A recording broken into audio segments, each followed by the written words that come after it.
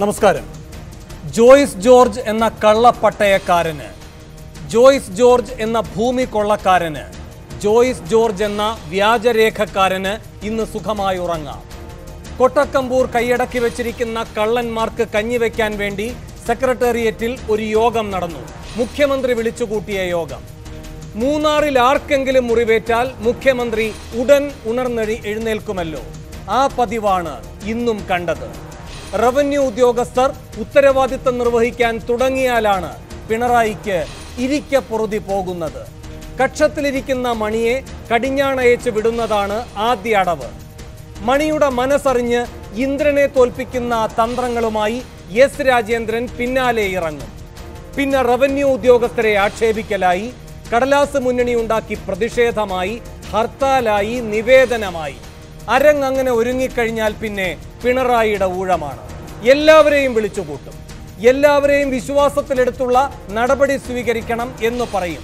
കയ്യേറ്റക്കാരെ കർശനമായി നേരിടും എന്നൊരു തട്ടും തട്ടി കൊള്ളസംഘം പിരിഞ്ഞു പോകും. ഇന്ന് കണ്ടതും ഇതേ നാടകം. 12 കൊല്ലത്തിലൊരിക്കൽ പൂക്കുന്ന പാവം നീലക്കുറിഞ്ഞിയെ പിടിച്ചായിരുന്നു പിണറായിയുടെ ഇത്തവണത്തെ പ്രകടനം എന്ന വ്യത്യാസം മാത്രം. പുതുവൈപ്പിനുള്ളവരെ അടിച്ചോടിക്കും. ഗെയിൽ വിരുദ്ധ സമരക്കാരെ വീട്ടിൽ കയറി തല്ലും. മൂന്നാറിന്റെ കാര്യത്തിൽ പക്ഷേ മട്ടുമാറും. ആരെയും ഒഴിപ്പിക്കരുത്, ആരെയും തൊട്ടുപോകരുത്. കുരിശ് എന്ന വ്യാജ പേരിൽ ഏതെങ്കിലും കള്ളക്കൂട്ടമുയർത്തിയ കോൺക്രീറ്റ് കട്ടയായാൽ പോലും തൊട്ടുപോകരുത്.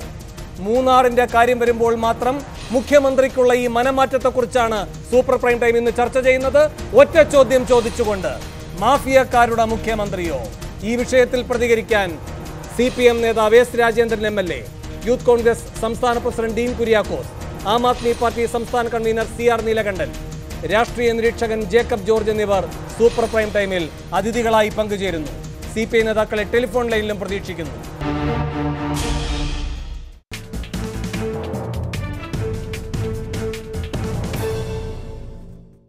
മൂന്നാറിൽ മുടന്തൻ നയമോ എന്നാണ് സൂപ്പർ പ്രൈം ടൈം ആദ്യം ചർച്ച ചെയ്യുന്നത്. ശ്രീ S രാജേന്ദ്രൻ MLA, ഈ നീലക്കുറിഞ്ഞി സാങ്ച്വറിയുടെ അതിർത്തി പുനർനിർണയം എന്ന ഇപ്പോഴത്തെ സർക്കാരിൻ്റെ തീരുമാനം അവിടുത്തെ കള്ളപ്പട്ടയക്കാരെ മുഴുവൻ സംരക്ഷിക്കാനുള്ള ഒരു നടപടി മാത്രമല്ലേ?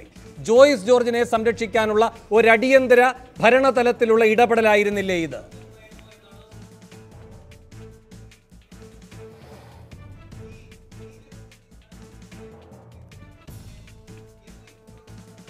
Shri S Rajendran MLA.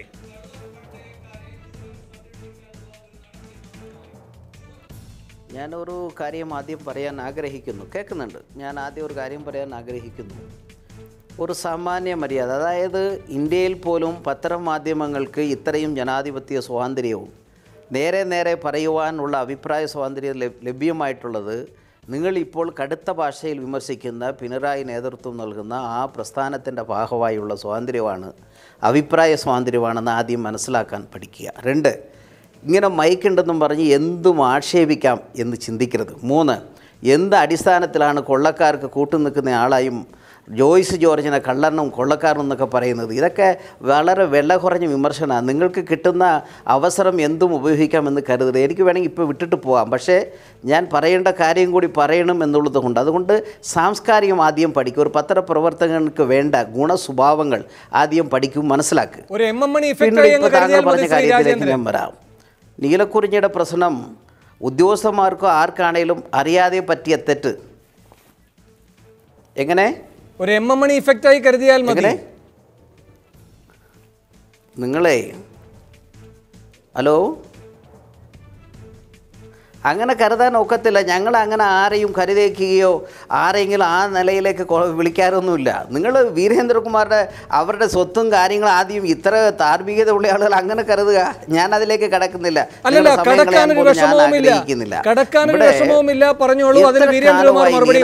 പ്രശ്നം വരുന്നു. യാതൊരു ബാധ്യതയുമില്ല.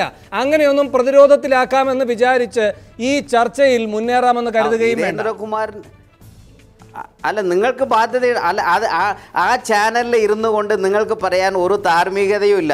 നിങ്ങൾക്ക് അങ്ങനെ ഈ ചാനലിൽ ഇരുന്നു കൊണ്ട് ഈ ചോദ്യത്തിന് ഒരു ധാർമ്മികതയില്ല. അത് വേണമെങ്കിൽ നമുക്ക് വേറെ ചർച്ച ചെയ്യാം. പോട്ടെ, ഞാനിവിടെ പറയാൻ ആഗ്രഹിക്കുന്നത് ഞങ്ങളാരും കയ്യേറ്റക്കാരല്ല എന്ന് വളരെ വ്യക്തമായി ആവർത്തിക്കാൻ ആഗ്രഹിക്കുന്നു. 2, മറമുറിവിൻ്റെ കാശ് കൈപ്പറ്റുന്ന ആളുകൾ അല്ല എന്നുള്ളത് വ്യക്തമാക്കാൻ ആഗ്രഹിക്കുന്നു. 3, ദീർഘമായി എല്ലാ പാർട്ടിക്കാരും കോൺഗ്രസ് ഉൾപ്പെടെയുള്ള ആളുകളെ എല്ലാവരും നിർദ്ദേശിച്ച നിർദ്ദേശപ്രകാരമാണ് ബൗണ്ടറി നിശ്ചയിക്കാനും അതിൻ്റെ അതിർത്തി നിശ്ചയിക്കാനും അവിടെ സർക്കാരിൻ്റെ പ്രശ്നങ്ങളും അവിടുത്തെ സാധാരണക്കാരെ കുടിയൊഴിപ്പിക്കും, സാധാരണക്കാരെ അവിടെ നിന്ന് അടിച്ചോടിക്കും എന്ന ആശങ്ക അതല്ല എൻ്റെ ചോദ്യം. അവിടുത്തെ നീലക്കുറിഞ്ഞി സാങ്ച്വറി പുനർനിർണയിക്കേണ്ടതുണ്ടോ അതിൻ്റെ അതിർത്തി? അതുമല്ല ചോദ്യം. ജോയിസ് ജോർജിൻ്റേത് കള്ളപ്പട്ടയമാണ് എന്ന് ദേവികുളം സബ് കളക്ടർ കണ്ടെത്തിയിട്ടുണ്ട്. അതിന്മേലുള്ള തുടർ നടപടി എന്തുണ്ടാകും?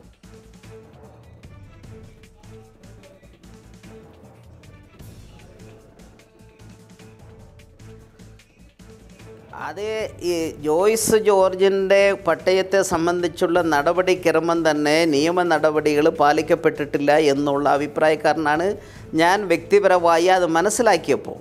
അദ്ദേഹം നിയമ നടപടിക്ക് പോയിട്ടുള്ളപ്പോൾ ഇന്ന് ഗവൺമെൻറ് നിശ്ചയിച്ചതനുസരിച്ചോ അല്ലെങ്കിൽ ഗവൺമെൻറ്റിൻ്റെ ഭാഗമായി വരുന്ന നിയമ നടപടി അനുസരിച്ചോ അതിൻ്റെതായ അവകാശങ്ങളിൽ ഇപ്പോൾ താങ്കൾ ഒരു ചാനലിലിരുന്ന് ചോദ്യം ചോദിക്കാൻ അവസരമുള്ളതുപോലെ തന്നെ എല്ലാവർക്കും അവരവരുടേതായ അവകാശങ്ങളും അധികാരങ്ങളുമുണ്ട്. നീതിബോധത്തോടല്ലാതെ ഈ ഗവൺമെൻറ് വേറെ ഒന്നും ചെയ്യില്ല. അതിനെ വളരെ വ്യക്തമായി ഗവൺമെൻറ് ഉറപ്പ് തന്നിട്ടുണ്ട്, ഞങ്ങൾക്കും ഉറപ്പുണ്ട്. ഇത് ജോയിസ് ജോർജ് മാത്രമല്ല, ആരുടെ ഭൂമിയാണേലും അവകാശപ്പെട്ടതൊഴികെ 1 ഇഞ്ച് ഭൂമി ആർക്കും അനാവശ്യമായി കൊടുക്കുവാൻ ഞങ്ങൾ ആരും കൂട്ടു നിൽക്കത്തില്ല, ഈ ഗവൺമെൻറ് നിൽക്കത്തില്ല. അതിലും പ്രത്യേകിച്ച് ഇന്നത്തെ ഗവൺമെൻറ് പിണറായിയുടെ നേതൃത്വത്തിൽ ഒരു കാരണവശാലും കൂട്ടു നിൽക്കത്തില്ല. താങ്കളിലേക്ക് ഞാൻ തിരികെ എത്താം. ശ്രീ ഡീൻ കുര്യാക്കോസ്, എന്തുകൊണ്ടാണ് ഈ നീലക്കുറിഞ്ഞി ഉദ്യാനത്തിന്റെ അതിർത്തി പുനർനിർണ്ണയിക്കാനുള്ള ഇന്നത്തെ തീരുമാനം ദുരൂഹമാണ്, അത് ഉന്നതതലത്തിൽ നടക്കുന്ന ഒരു ഗൂഢാലോചനയുടെ ഭാഗമാണ് എന്ന് താങ്കൾ ഇന്ന് മാധ്യമ സമ്മേളനം വിളിച്ച് ആരോപിച്ചത്? ഇല്ല, അത് 100% ബോധ്യപ്പെടലിൻ്റെ അടിസ്ഥാനത്തിൽ തന്നെയാണ് ഞാനത് പറഞ്ഞിട്ടുള്ളത്. ഇവിടെ ഒരു കാര്യത്തിൽ തർക്കം വേണ്ട.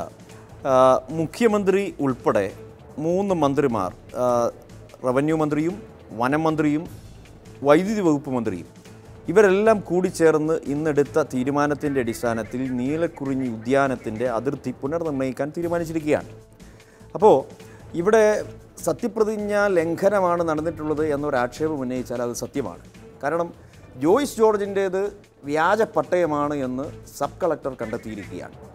അപ്പോൾ നിർദ്ദിഷ്ട കുറിഞ്ഞി ഉദ്യാനത്തിനുള്ളിലുള്ള പ്രദേശമാണ് എന്ന് കൊട്ടക്കാമ്പൂർ വില്ലേജിലെ ബ്ലോക്ക് 58 32 ഏക്കർ ഭൂമി അത് വ്യാജ പട്ടയം സൃഷ്ടിച്ച് ജോയിസ് ജോർജ് കൈവശപ്പെടുത്തിയിരിക്കുന്നതാണ് എന്ന് സബ് കളക്ടർ കണ്ടെത്തിയിരിക്കുന്ന ഇതിൻ്റെ അടിസ്ഥാനത്തിലാണ് അദ്ദേഹത്തിൻ്റെ പട്ടയം റദ്ദാക്കിയിട്ടുള്ളത്.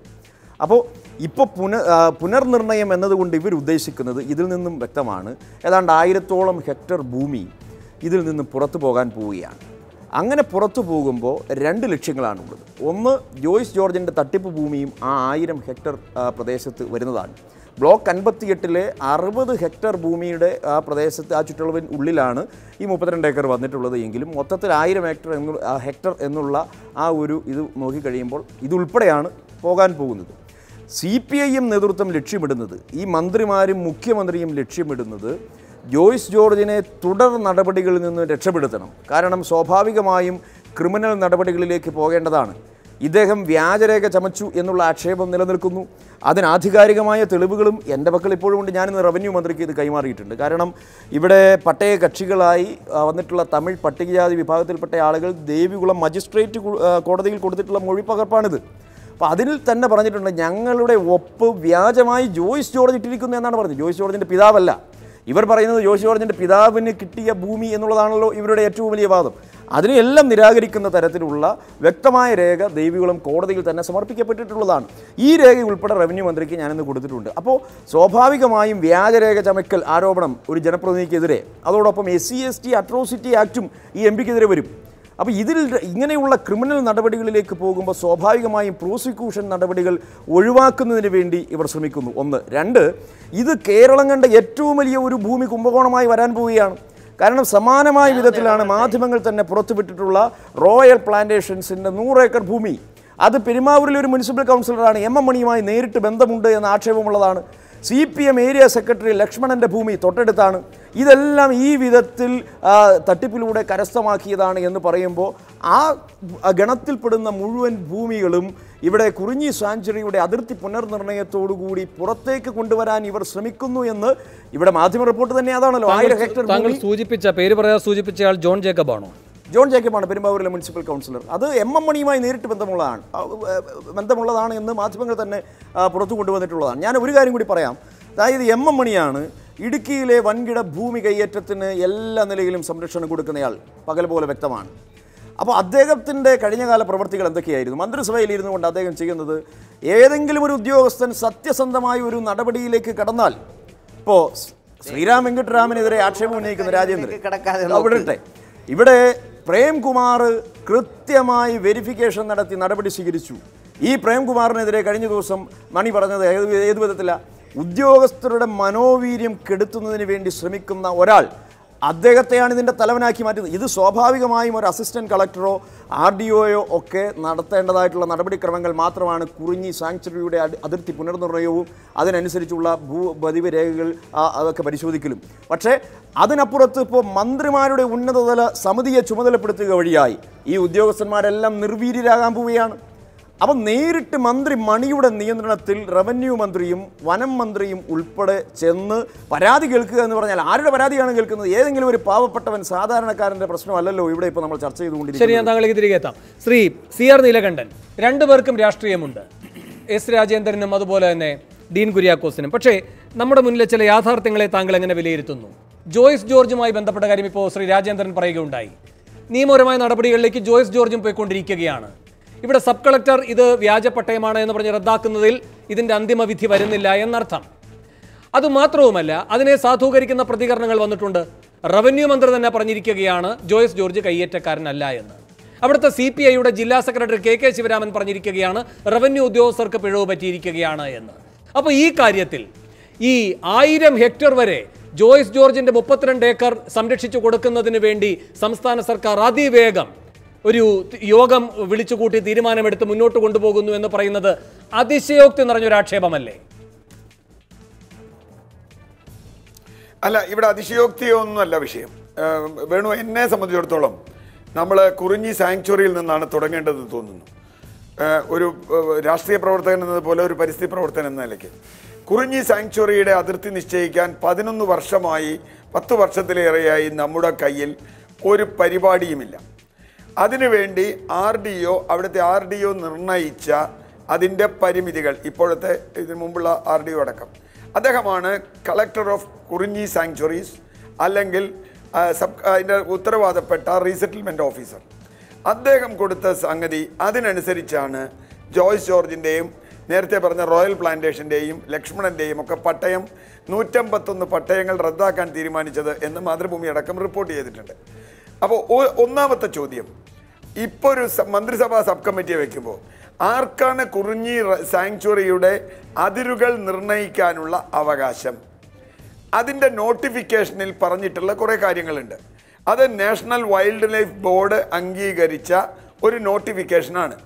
ആ നോട്ടിഫിക്കേഷനും അതിൻ്റെ ചട്ടങ്ങളും മാറ്റാൻ കേവലം 3 മന്ത്രിമാർക്ക്, ഞാൻ മന്ത്രിമാരെ കുറച്ച് കാണുകയല്ല, പക്ഷേ നിയമത്തിന് മുമ്പിൽ അവർക്കെന്താണ് അധികാരം എന്ന വളരെ ലളിതമായൊരു ചോദ്യമുണ്ട്.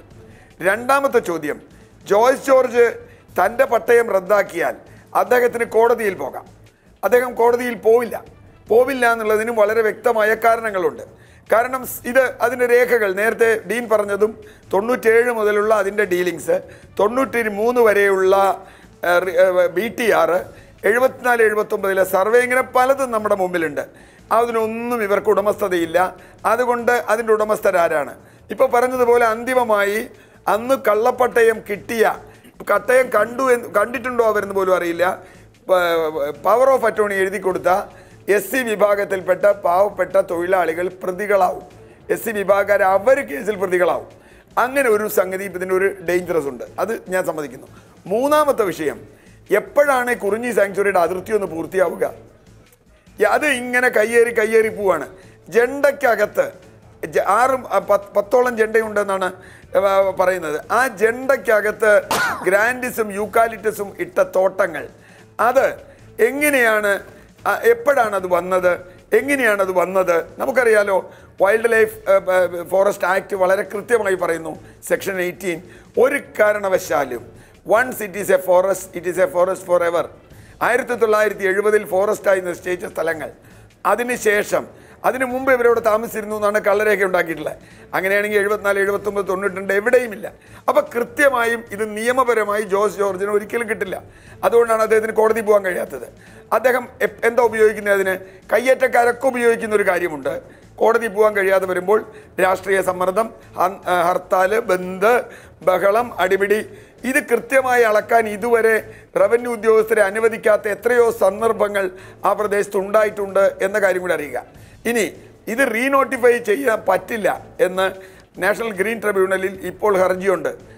അവിടെ സർക്കാർ കൊടുത്തിട്ടുള്ളത് എന്താ?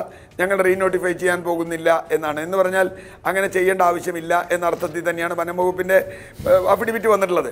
അങ്ങനെ ഇരിക്കുമ്പോൾ ഒരു മന്ത്രിസഭ ഇത് വരുന്നു.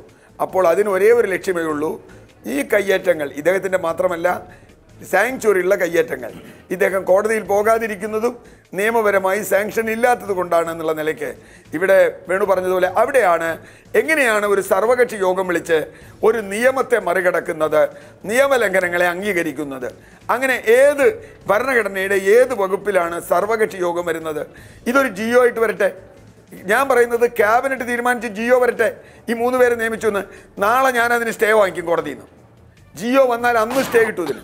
കാരണം എന്താ വെച്ചാൽ ആരാണ് അതിന് ഉത്തരവാദപ്പെട്ട ആളുകൾ? അല്ലാത്ത ആളുകൾ കയറി അതിൽ ഇടപെട്ടാൽ അത് ഭരണത്തിൻ്റെ നിർവഹണത്തിൽ ഉള്ള ഇടപെടലാണ്. അപ്പലറ്റ് അതോറിറ്റി ഇവരോട് നിർദ്ദേശിക്കാം. അപ്പലറ്റ് അതോറിറ്റിയാണ് അവരാണ് ഇപ്പോൾ കളക്ടറെ, ഇപ്പോൾ നേരത്തെ പറഞ്ഞതുപോലെ കളക്ടറെ ചീത്ത പറയുന്നു, സബ് കളക്ടറെ ചീത്ത പറയുന്നു. ഇത് അങ്ങനെ പറയുന്നത് തന്നെ പ്രാഥമികമായ നിയമലംഘനമാണ്. അതുകൊണ്ട് ഈ പറഞ്ഞ ഭൂമി കുംഭകോണങ്ങളുടെ നീണ്ട ചരിത്രം, ഇപ്പോൾ രാജേന്ദ്രൻ വേറൊരു സ്ഥലത്ത് പറഞ്ഞു, ഇത് 52 മാത്രമല്ല, അടുത്ത ബ്ലോക്ക് 59, 58 മാത്രമല്ല 62 ബ്ലോക്കിലും ഉണ്ട് എന്ന്. ചെയ്യട്ടെ, അവരുടെ ഗവൺമെൻറ് അല്ലേ. 62 63 എനിക്കറിയില്ല ബ്ലോക്കിൻ്റെ നമ്പർ, ഏത് ബ്ലോക്കിലുണ്ടെങ്കിലും. ഇപ്പോൾ ഗ്രാൻഡിസ് വെട്ടിക്കളയാൻ പറഞ്ഞിട്ടുണ്ട്, യൂക്കാലിപ്റ്റസ് വെട്ടിക്കളയാൻ പറഞ്ഞിട്ടുണ്ട്. ആദ്യം അതങ്ങ് വെട്ടുന്നേ. ആ യൂക്കാലിപ്റ്റസ് തോട്ടങ്ങൾക്ക് ഉടമസ്ഥനില്ല ഇതിനകത്ത് എന്ന് നമുക്ക് തീരുമാനിക്കാമല്ലോ. അതൊന്ന് തീരുമാനിച്ച് കിട്ടിയാൽ മതി, ആരാണ്, ഏതാണ്, എത്രയാണെന്ന്. അപ്പോഴാണ് നമുക്ക് ക്ലിയർ ആവുക. അതൊരിക്കലും ക്ലിയർ ആക്കില്ലേ വേണു. അത് ക്ലിയർ ആക്കാതിരിക്കാനുള്ള കൺഫ്യൂസ് ചെയ്ത് പോവാണ്. അതിനാണ് ഈ സബ് കമ്മിറ്റി. ശരി, ശ്രീ ജേക്കബ് ജോർജ്, ഇന്നിപ്പോൾ ഒരു യോഗം നടന്നു. നാം പറയുകയാണത് ജോയ്സ് ജോർജ് അടക്കമുള്ള CPM-ന്റെ പ്രമുഖരായ കയ്യേറ്റക്കാരെ സംരക്ഷിക്കാനുള്ള ഒരു മറയായിരുന്നുവെന്ന്. ശ്രീ രാജേന്ദ്രൻ അത് എതിർക്കുന്നു. ഇത് നടാടെയാണെങ്കിൽ ശരി, ഒരു വാദത്തിന് രാജേന്ദ്രനും അങ്ങനെ പറയാമെന്ന് പറയാം. പക്ഷേ ജൂലൈ 2 ഇതിനു മുമ്പ് ഒരു യോഗം നടക്കുന്നുണ്ട്. അതും യാദൃച്ഛികമല്ല. അന്ന് ഈ മൂന്നാർ ദേവികുളം റോഡിൽ ജോർജ് എന്ന ഒരാൾ സ്വാധീനത്തിൽ വെച്ചിരിക്കുന്ന 22 സെന്റ് സ്ഥലം ഒഴിപ്പിക്കുന്നതുമായി ബന്ധപ്പെട്ടായിരുന്നു. അന്നും ഇതുപോലെ തന്നെ സബ് കളക്ടറുടെ നോട്ടീസ് കൊടുത്തുള്ള നടപടി ശരിയല്ലേ ഡീൻ? ശ്രീറാം വെങ്കിട്ടരാമൻ അതിൻ്റെ നടപടികളിലേക്ക് പോവുകയും മന്ത്രിശാസനം കൊടുക്കുകയും അത് പിടിച്ചെടുക്കുമെന്ന് പറയുകയും ചെയ്യുന്ന ഘട്ടത്തിലാണ് പ്രക്ഷോഭം വരുന്നത്, പ്രതിഷേധം വരുന്നത്, നിവേദനങ്ങൾ വരുന്നത്, ജൂലൈ 2 യോഗം വിളിക്കുന്നത്. പിന്നെ ഒന്നും ആ കാര്യത്തിൽ നടന്നിട്ടില്ല. അന്നൊരു തട്ടും തട്ടി മുഖ്യമന്ത്രി വൻകിട കയ്യേറ്റക്കാരെ മുഴുവൻ ഒഴിപ്പിക്കുമെന്ന്. ഒരു കയ്യേറ്റം വൻകിടക്കാരൻ്റെതും ഒഴിപ്പിച്ചിട്ടില്ല. ഇവരിൽ കിടന്ന് നിലവിളിക്കുന്ന ഒരു സാധാരണക്കാരനെയും അവിടെ ഒന്നും ഒഴിപ്പിച്ചിട്ടുമില്ല. രണ്ടും സംഭവിച്ചിട്ടില്ല.